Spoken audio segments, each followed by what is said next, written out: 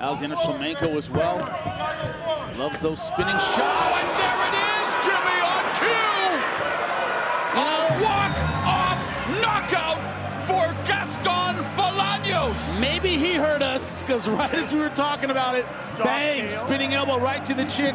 Not often do you see a guy go face down forward like that. That was one and done. And look at Gutierrez coming in, and bang, the short shot takes him out. Somersault forward.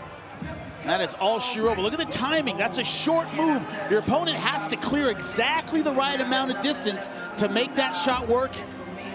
Great stuff by Bolaños. A sock clav in the science of the 8 limbs, Jimmy. What a vicious spinning elbow KO.